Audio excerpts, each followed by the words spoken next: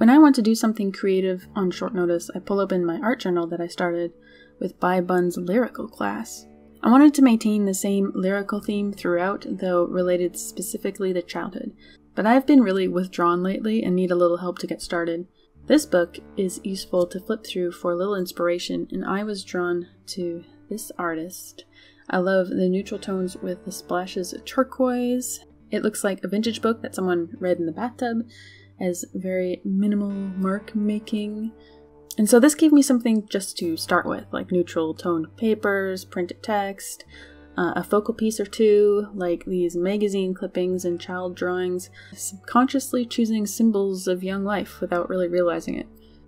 The one thing I did want to keep on this page is this origami fold shape that looks a little bit like a house. The house can relate to the concept of family. I've also been doing a city tour theme in my sketchbook for Patreon, which includes thinking about current conflicts in housing, where the romantic idea of raising a family in a cute little detached house is just a pipe dream for most living here, and it causes a lot of anxiety for people, so it could be a little powerful symbol. Okay, so the problem is that I felt creatively numb, and I couldn't find my flow at all. I know I always say this, but art journaling just kind of looks easy. It's marketed to be easy. It's supposed to be an intuitive passing from A to B, but other than this kismet collection of images and colors I selected, it felt like I was creatively constipated. I'd only started with a visual reference, but did not have a specific final image in mind, and I struggled a lot. But this kind of happens to people making all sorts of art. You have an idea in your mind and you grab your paper or canvas and start drawing it out, but it doesn't really look right. But you continue because everyone says if you keep working at it, it'll work itself out eventually, right? And sometimes you end up with a piece that is quite far from what you imagined, as discordant colors, weird anatomy. So what you really made for yourself is a mystery. Like, why can't I make something I can see in my mind and I know I'm capable of? I think the biggest way that I get thrown off the rails in art making is I tend to skip the research stage. I don't make enough thumbnail options.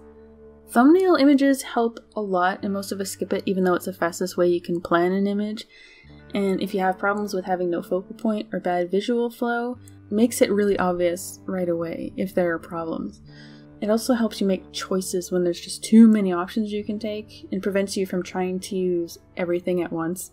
The lack of pressure to be perfect, it lets you be more fluid, kind of like when you draw your best work on the margins of your homework and you're unable to replicate it again. I also often skip doing separate studies of different elements that I'm using, because sometimes I worry I will lose enthusiasm before I actually get started.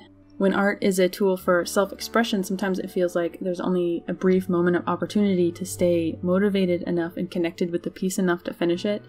But how much better would it be if we took the time to quickly study each element and actually learned it first? Like, when I wasted a day painting an ocean background, I had to start over. Or when I painted a night scene that could have been improved greatly with some bird studies beforehand.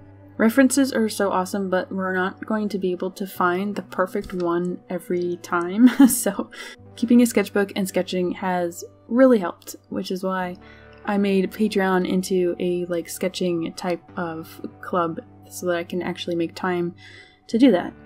I think the easiest way to go off the rails in an art piece is by using a color palette that isn't limited enough. Color theory is its own kind of hurdle we have to study, but even when you get that knowledge down, you're still left with too many options.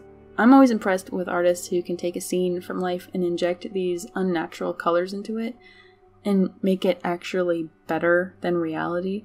And some artists seem to stick to specific color schemes that they know already work, and it makes their stuff really recognizable and cool. So for this page, I borrowed my color scheme of neutral browns and turquoise. There is a magazine clipping using soft pinks on this page. I knew that I could add a slight touch of the soft pink in other areas without messing it all up. I even jumped in with a bright yellow-green. I wasn't really thinking about it at the time, but there's also some greenery in that magazine clipping. In hindsight, I actually ended up borrowing the color scheme from the clipping by accident. And then used the turquoise as my pop of bright color to jazz it up a bit and make it more interesting. Yeah.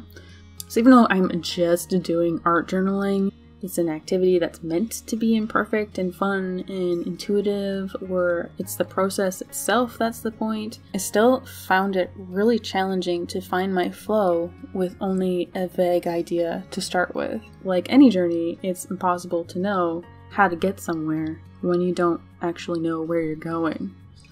Let me know if you have any specific tips and tricks that you use down in the comments. And thank you for subscribing. I make a new art video every Thursday.